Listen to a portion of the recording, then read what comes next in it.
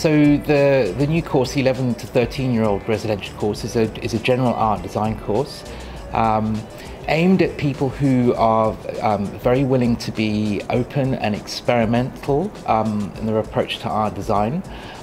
It's very hands-on.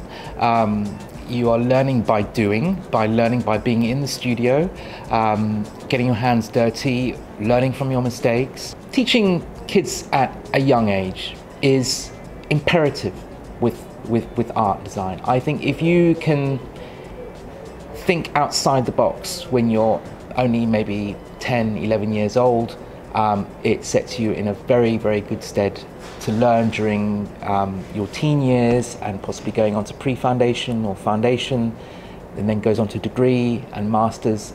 That way of thinking at a young age is totally crucial. I'm a printmaker. I work with mixed media art materials, photography, painting, drawing, collage.